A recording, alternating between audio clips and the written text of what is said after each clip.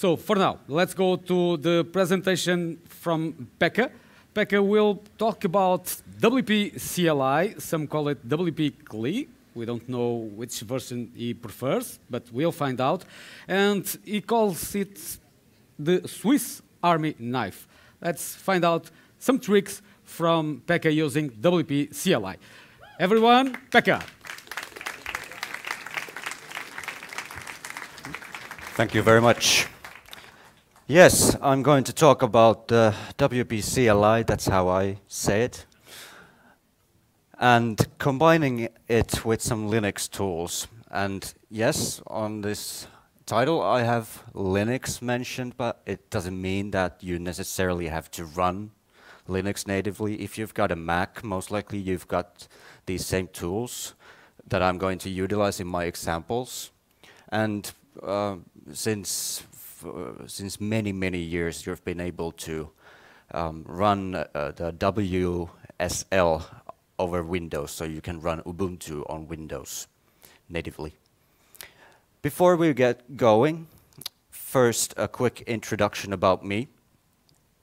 I started my journey with WordPress in 2014, so it's been already almost 11 years. And I call it a journey because it's been quite a journey. I started by designing sites as a freelancer, and eventually, after a couple other kind of jobs, I moved to a company called Seravo, and we are actually sponsoring this event. You can find us in the main hall. Come say hello and let's talk about WordPress. I did 4 years of customer support.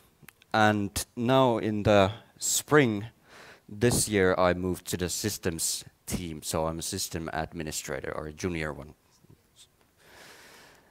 And I gave this same talk in Porto last month. So this is my second WordCamp talk. But thank you.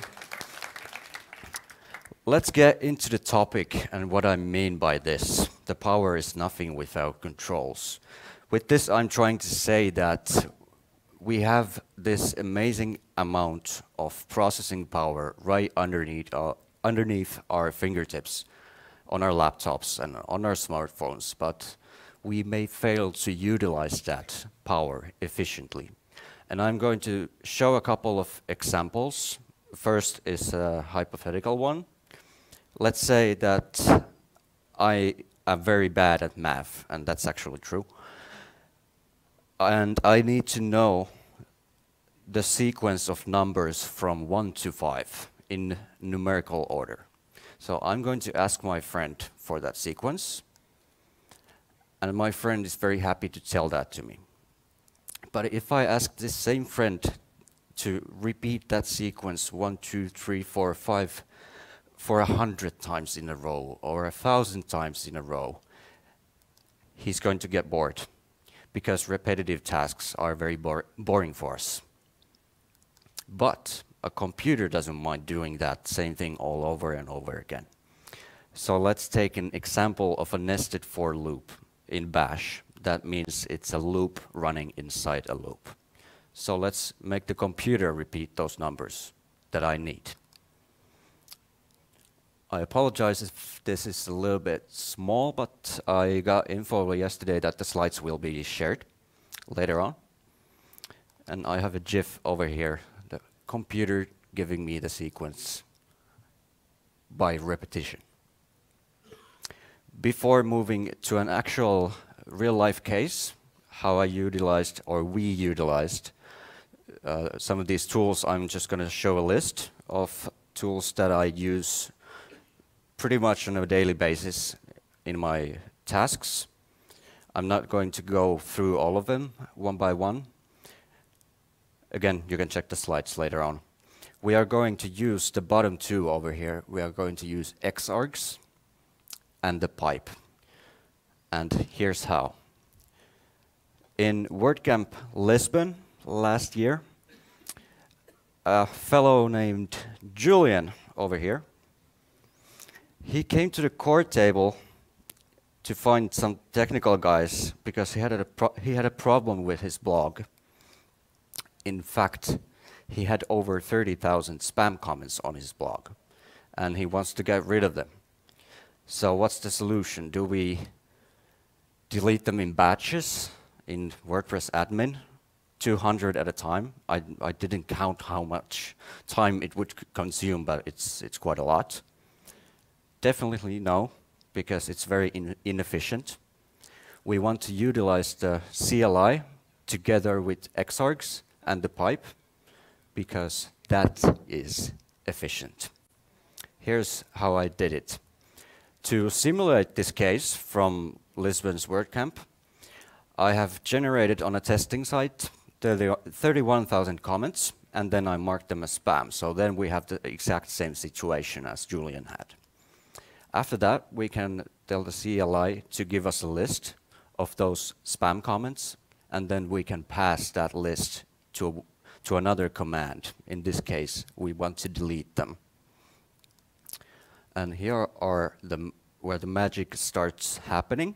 We first generate those comments, then we take out a list with WP comment list, and we don't need the spam email addresses. We don't need the name field from those comments. We only need the ID number so that we can distinguish then each comment in the database.